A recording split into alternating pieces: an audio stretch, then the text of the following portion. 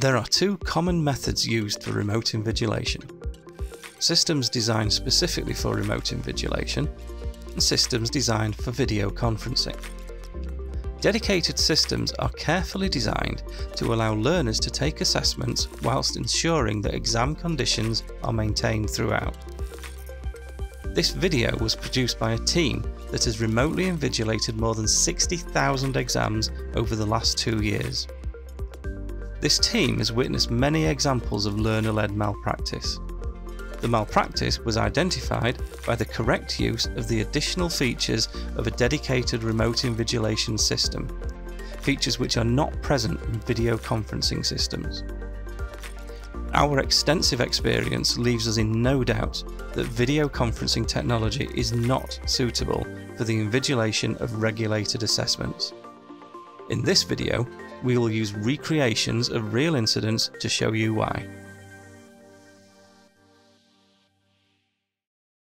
Here we have an invigilator preparing to invigilate a learner through a single camera feed with the use of video conferencing software. To confirm the learner's exam environment, the invigilator instructs the learner to pan around the room with the built-in camera on their device. Nothing untoward can be seen as the learner pans around the room. The invigilator has assurances that the environment does not breach any exam conditions and instructs the learner to enter their exam. In comparison, here we have an invigilator using a multiple camera proctoring system.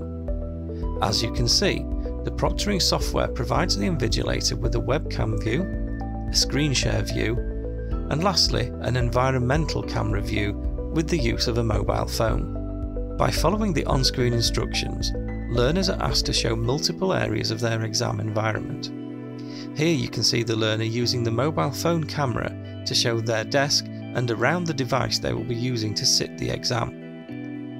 What the invigilator using a single feed had considered to be a suitable environment, we can now clearly see through the mobile phone camera was certainly not.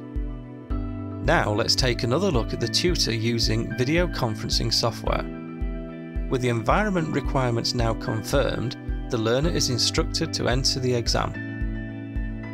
For the duration of the exam, the invigilator does not witness anything that would raise concerns for the integrity of the exam. Now, revisiting the invigilator using a multiple camera proctoring system, the learner is instructed to position their mobile phone at a distance of 3 meters, providing the invigilator with a view of the learner sat at their device for the duration of the exam. With the mobile phone camera in place, there is very little room remaining for a second person to enter or move around the room. Had this exam been invigilated using a single camera video conferencing system, people entering the room would not have been seen. Tutors have been known to invigilate multiple learners at the same time. Let's take a look at how multiple learners appear to the invigilator on video conferencing software. All learners are instructed to show their environments to the invigilator. Let's now imagine that you are the invigilator. Can you spot any concerns with their exam environment? Could you assure the integrity of these exams? All learners are instructed to enter their exam. As the invigilator, have you noticed someone enter the room with a learner? What actions did you take? Do you pause the exams of all learners? Do you message the one learner and disturb all other learners, resulting in these learners being disadvantaged by lost exam time? How do you prevent the results from being released for the learner who you suspect is cheating? Maybe you didn't see a person in the room, perhaps it was just the lighting in the room. How would you confirm what you thought you saw was indeed another person in the room? Let's now see how an invigilator using a multiple camera proctoring system could monitor multiple learners. Using the proctoring software, invigilators can regularly rotate the camera views of multiple learners. Single camera feeds can be enlarged for closer inspection, and each learner has an individual chat for private communication between invigilator and learner. A person can be seen in the view of the mobile phone feed. As you can see, the invigilator has now been able to pause the exam of a single learner and if necessary, the invigilator can even ask to see the environment again. Relevant information can be detailed against this exam session, and because all sessions are recorded, a secondary review can be requested. All of these steps automatically prevent the automatic release of a result until the integrity of the assessment has been confirmed. Tutors have been known to invigilate up to 8 learners using video conferencing software. Please put yourself back in the shoes of the invigilator and tell us, are you confident with the integrity of these exams? It should be noted that bespoke proctoring systems offer so much more than an extra camera. Proctoring systems can adopt up to 5 streams of information. The webcam.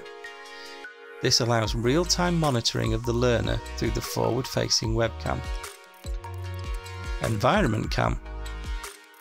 A tethered secondary camera, usually a smartphone or tablet, which is set up in a position that can monitor the learner, the workstation, and surrounding environment.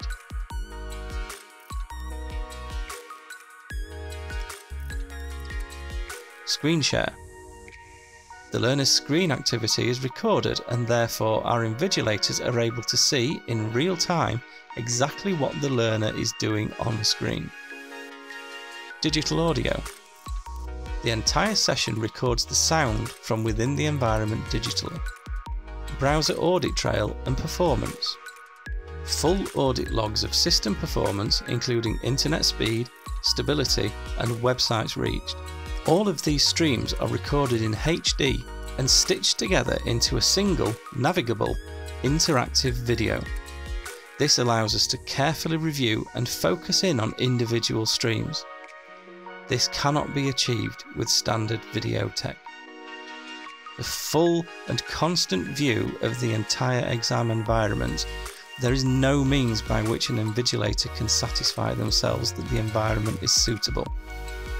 Additionally, opportunities for cheating and learner-led malpractice are vastly increased using single camera systems. And if you're not sure how to cheat, just get online and search for it. Here are some results from a quick web search. 2 of these offer tips on how to cheat in simple single-camera remote invigilation systems, and between them they've already received over 1 million views.